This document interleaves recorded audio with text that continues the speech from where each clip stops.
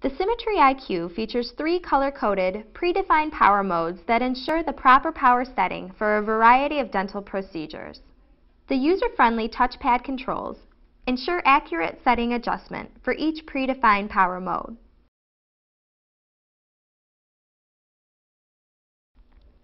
To select the appropriate mode for a procedure, simply match the color of the Symmetry Tip Guardian wrench with the mode selection keys on the front panel of the unit.